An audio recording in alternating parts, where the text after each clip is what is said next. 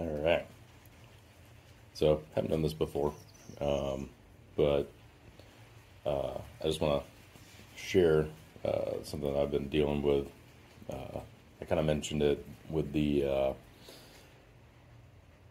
Attack of the Worms video I put out. You know, I've had a bunch of plants that got their heads decapitated and all that, and pretty much all of them are recovered, save for my Fruit of Mystery, unfortunately. You can kind of see, if I can get it to focus, it is not looking too hot. I'm still holding out hope that it'll push out some new growth. Like, it's still, the stem looks good. It's not like rotting or anything like that, but I made a new order from Bellamy, and his packaging is just fantastic. So, you know, definitely ordering plants from him, recommend it. You know, I will say, any plants that I have ordered from him that have pittered out on me have been either my fault or unlucky circumstances, like the worms. So definitely, you know, I mean, just look how healthy these guys are. So I got a couple of them. You know, I've got a backup and a backup for my backup this time. So I can get these to focus. Come on.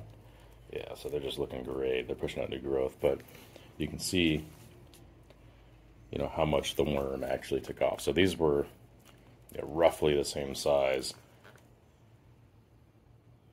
when it wasn't decapitated.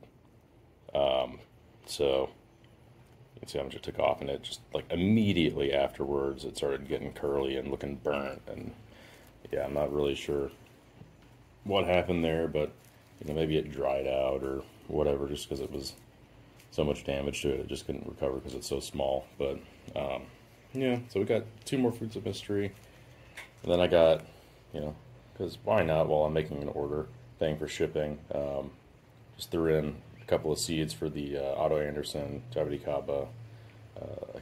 I'm not sure how to pronounce it, but it's the, like, Aku Kana or whatever. So it's one of the, yeah, from the Otto Anderson top 10 selections that he put up there.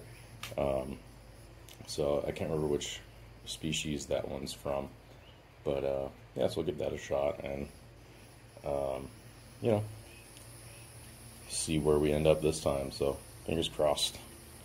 But yeah, thanks.